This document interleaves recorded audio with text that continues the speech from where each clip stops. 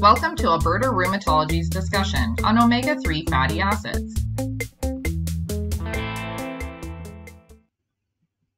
Omega-3 fatty acids are essential unsaturated fatty acids that are needed for human growth and development, and which the body cannot produce.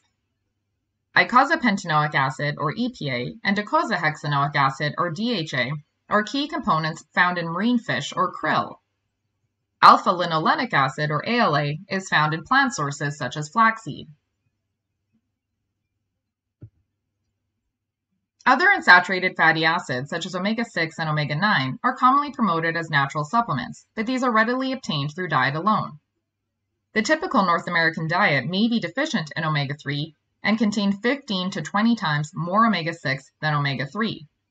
A proper ratio is important as omega-3 reduces inflammation, while some omega-6 can boost it. Diets like the Mediterranean diet may provide a better balance to help achieve this proper ratio.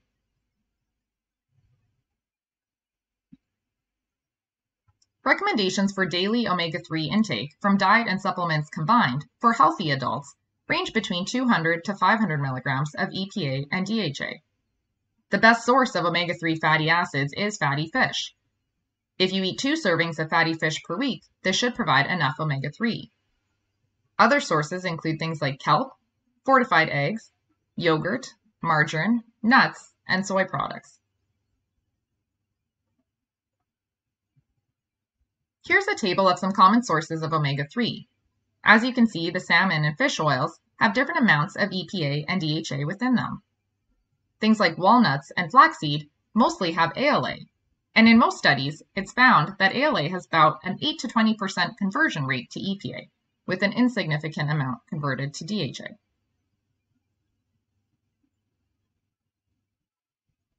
Omega-3 has been used for the management of rheumatoid arthritis and osteoarthritis.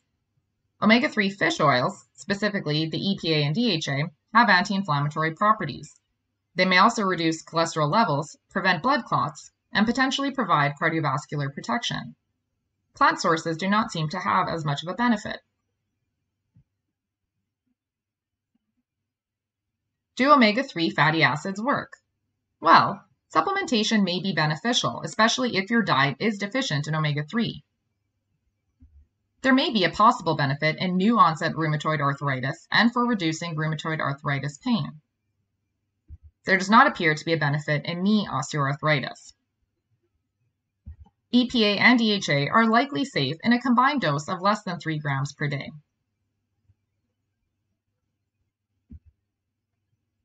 There is no evidence that omega-6 fatty acids benefit patients with rheumatic conditions, and their use is not recommended. There's also no reliable evidence to recommend omega-9 fatty acids. Possible side effects with omega-3 supplements include a fishy aftertaste, and there are a few strategies you can try to reduce this, such as freezing the supplement, using an enteric-coated capsule, or taking the supplement with a meal. They may also cause things like heartburn, nausea, mild diarrhea, and a rash.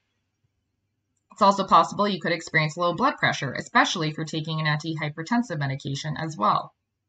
And in amounts higher than recommended, EPA and DHA may increase the risk of bleeding.